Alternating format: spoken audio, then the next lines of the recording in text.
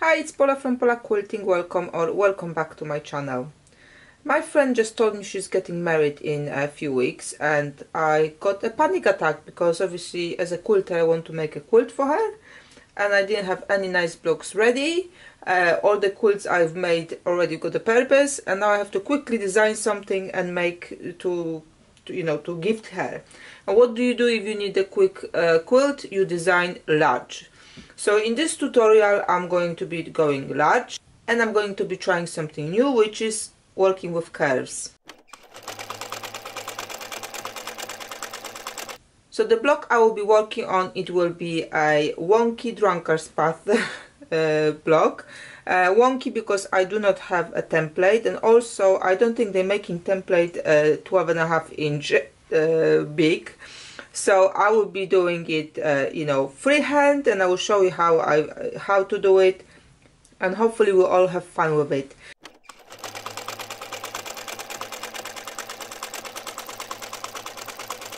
So first of all, I always work with scraps. I like scrappy quilts. So I went through my stash and I've picked out quite a batch of fabrics, and I cut 12.5 inch squares out of them, because that's, I want to achieve as biggest block I can have. So from 12.5 I should hopefully will be able to square it up to 10.5. And then what I did, I paired them up together to have a contrast. So this bright pink with this darker pink, for example, something like this with something like that. There's a still pink, which is kind of bringing it together, but contrast does not necessarily need to be in the colors. The contrast can be in the pattern as well, so kind of think about it. So I've got two red colors here, but totally different patterns, so that will give a nice effect on the blocks as well. So I paired them up together, so it's easy for me now to just crack on. The second thing I had to work out is what are the best way of going with those curves, because to be fair, it's my first journey with the curves, but I did some testing, and this kind of the steeper the curve, the harder it goes, and it can go wrong. So with this 12.5 inch block, I kind of worked out that if I want to have easy sewing, what I need to do, I do pair them up. You can go with 4 pieces or 6, whatever you feel comfortable cutting through. I was working with 2 at a time.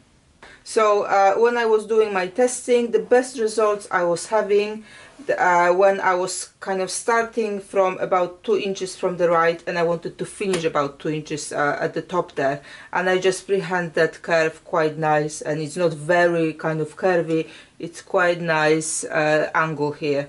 So let me do that now with that pair. So like I said, I'm not measuring here, it's more or less 2 inches. If you want to try, measure it, that's fine. But you can do it just, eyeball it more or less here. And then you can put your finger where you want to finish, so you kind of have that guidance where you're going. But make sure you take your finger away before you get to the cutter. Or if you're feeling like, oh, I can cut myself there, just make a mark with a pen or pencil where you want to finish. So let's start.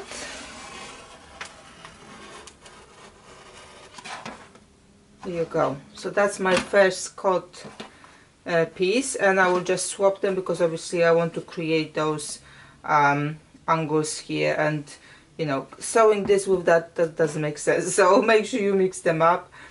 And now we'll get to the machine to sew those angles together. So I've got my 1/4 inch foot on my machine, and that's how you want to set yourself up. I mean, to be fair, even if your quarter is not quartered at this point, it really doesn't matter. We just want to put those 2 pieces together. There are, if you watch other tutorials, 2 schools. You either add this one on top, or you add this one on top. I would suggest maybe have some scraps and just, see what works for you before you start batch sewing it together. I found it easier to add this kind of curved where I'm coming from on that triangle shape, but you may find the other way around is easier for you.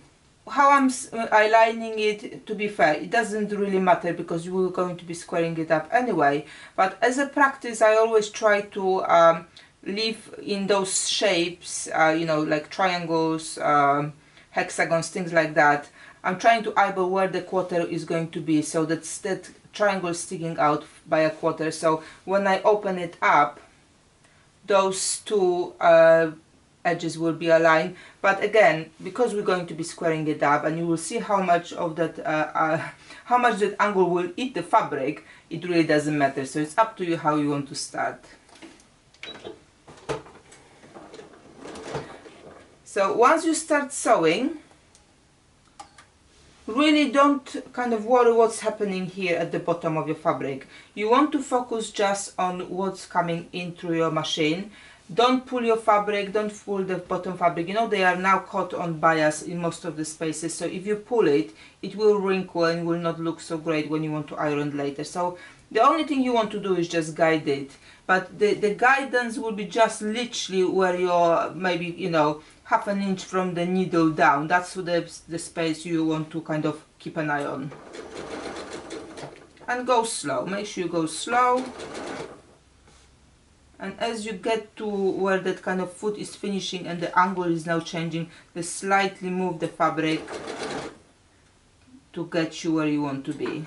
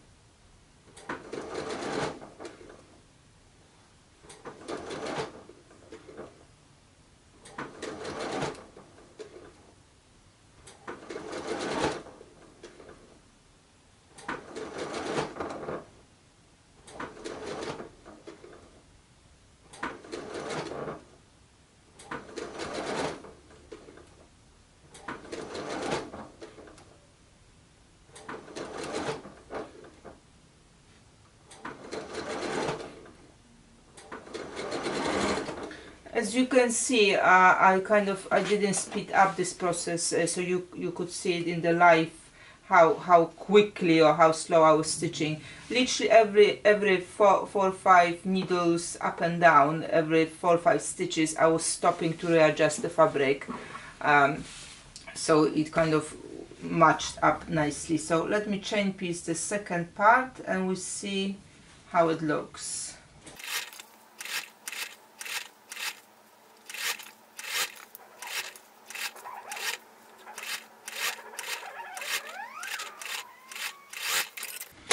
Okay, my blocks are ready. Let's have a look how they look before ironing and after it.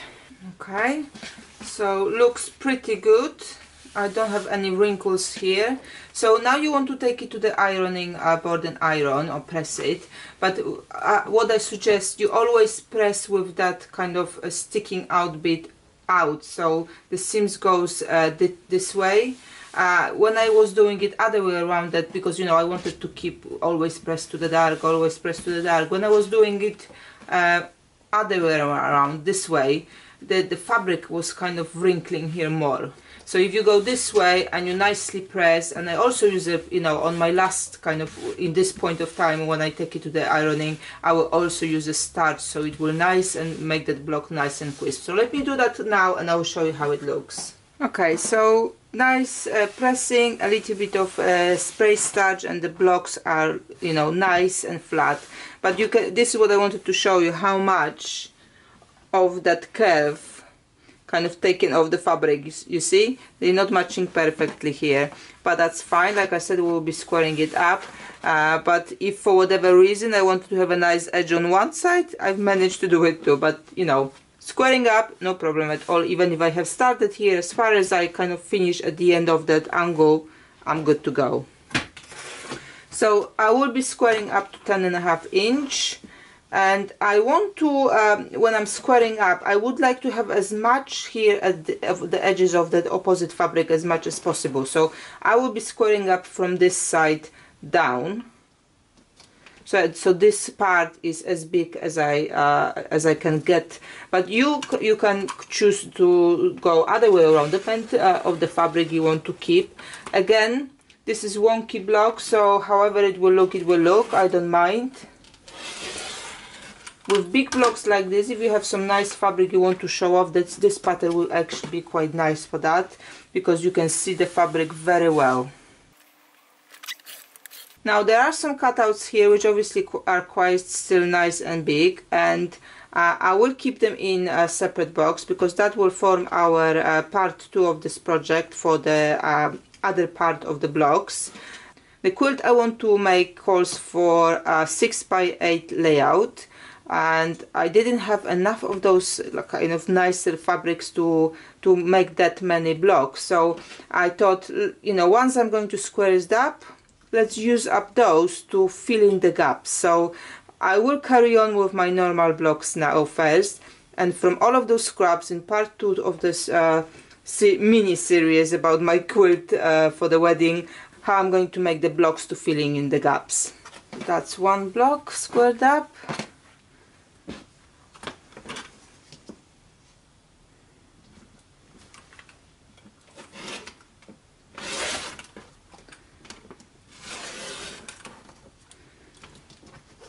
Now you could also choose to add another kind of curve here, or maybe another curve here, or another curve there, and I will perhaps have another tutorial with some other options. But then obviously you wouldn't square up at this point of time. You would do all your curves first, and then at the very end you would square up the block, because obviously each curve will kind of eat into the fabrics. I started with 12.5-inch block, but if I have added maybe another 2 or 3 curves, I may need it to square it up to maybe 9.5 or 10, depending from which side those curves would go into the block. So just keep in mind that if you want to finish with big blocks, you might need to even start with bigger pieces than I did.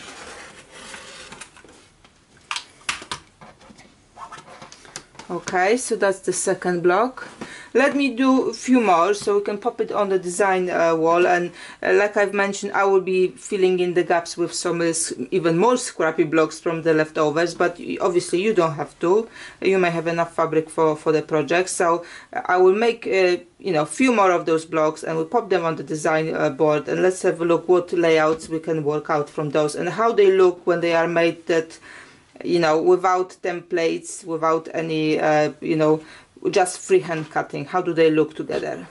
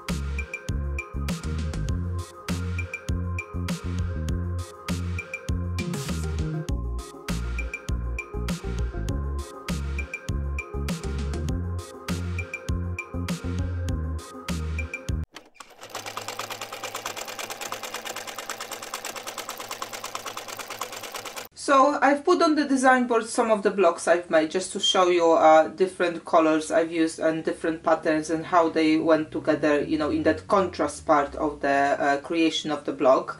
There's lots of different patterns you can make out of those blocks, so you can search them on Google or you can search them on Pinterest in other places, so I won't necessarily show you all of those. Because those blocks are so big, it really went quickly to make them. It wasn't very difficult.